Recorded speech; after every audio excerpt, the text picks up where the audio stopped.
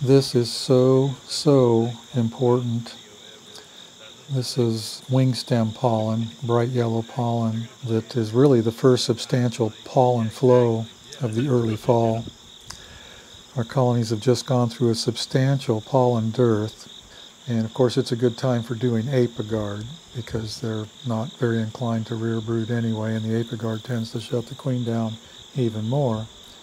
Formic acid can do the same thing, honestly, but you can see so many loads of pollen coming in. It's the beginning of what I call fall buildup. The colonies that had a spattering of brood are now suddenly starting to rear brood in earnest. The queens are really laying eggs big time now.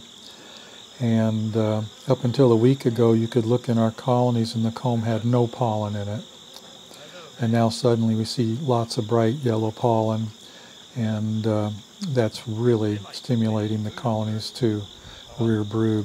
Fresh incoming pollen is the most stimulative thing for brood rearing, even more so than fresh incoming nectar. We are now building winter bees.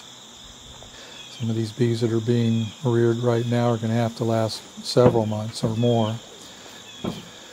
That's why I'm very adamant about having apigard treatments and formic acid treatments that tend to shut the queen down already done and out of the colony, because you do not want to start shutting the queen down now when they're starting to rear brood in earnest to get ready for winter. I've noticed lately several people coming into our store buying apigard and formic acid, and they're just now starting their mite treatments, and in our area that's kind of a mistake.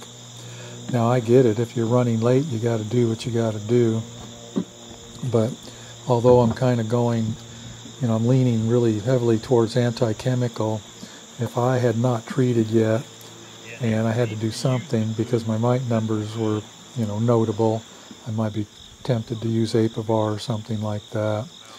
But I would not use anything to shut a queen down right now. A lot of times people treat in September and October and then wonder why their bees didn't make it through the winter, or they dwindle down really small in the spring.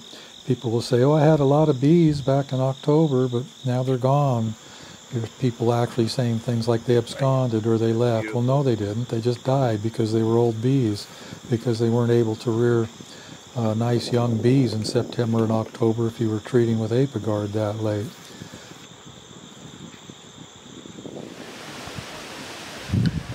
We're in western North Carolina right now, pretty far up a hollow.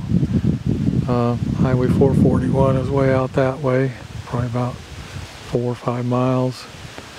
And we're up a hollow here. And this is one of our smaller yards, and we keep it small on purpose. This is a great honey location. We make lots of sourwood here, and in the spring we make tulip poplar and black locust and all the stuff you'd want to make up here. But it's lacking one thing. It doesn't have very much fall pollen.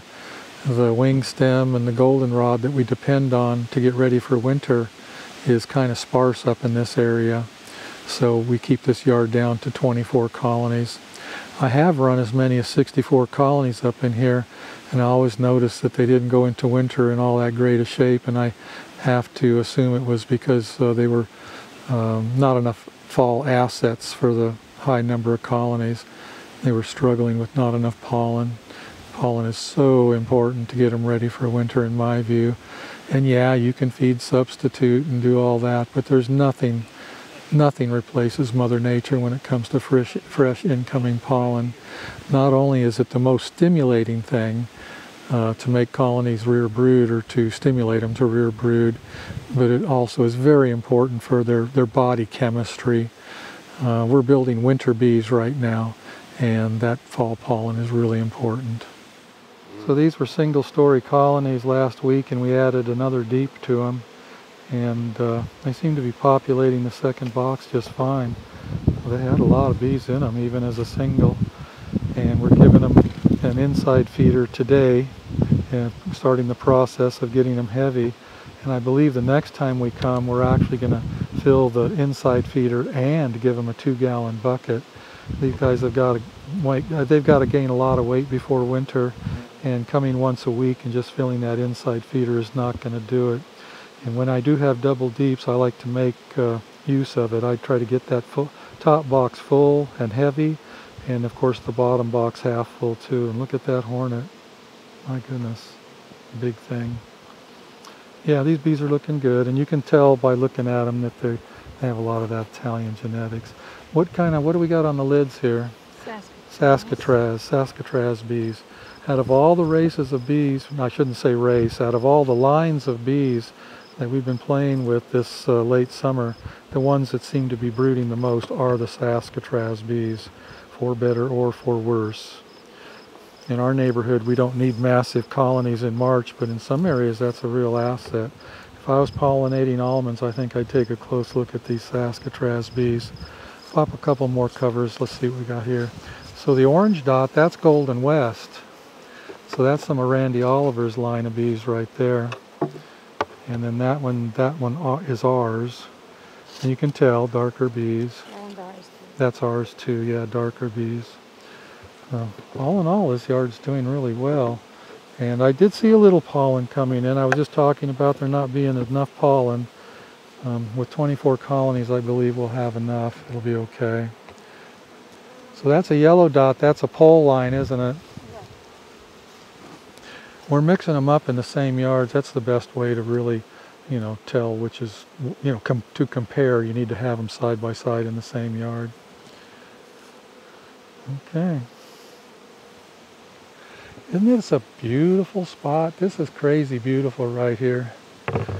This guy has large acreage here. He owns that pond across the way.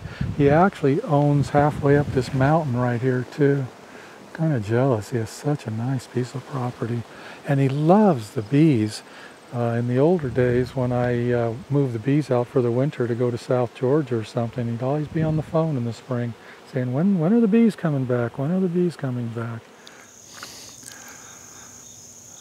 For me, this is the first sign of oncoming fall, and that is the sourwoods turning red, and they turn before everything else in the woods. Dogwoods are changing a little, but these sourwoods are really doing it. This is the bank behind my house, and it's got hundreds of these little sourwood trees on it. And for me, that's the first sign of fall coming. Reds, oranges. You can see the seed pods on some of them. The larger trees are getting dark in the tops, and these small trees are just really turning. They turn earlier than the big trees. Anyway, first sign of fall coming.